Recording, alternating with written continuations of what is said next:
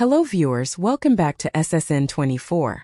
In a controversial moment during the Atlanta Falcons' recent game against the Kansas City Chiefs, fans were left outraged after a clear pass interference call went unflagged.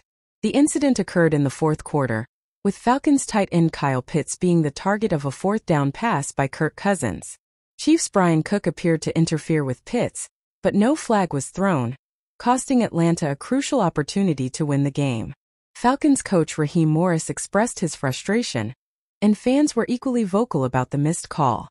So, what was the referee's explanation for this decision?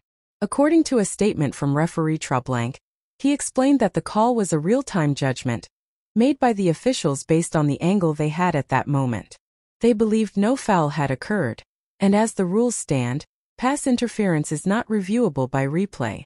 While this explanation might not sit well with Falcons fans, it's clear that the officials had to make a split-second decision on a critical play.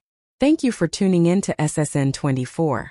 Don't forget to like, subscribe, and hit the notification bell for more updates.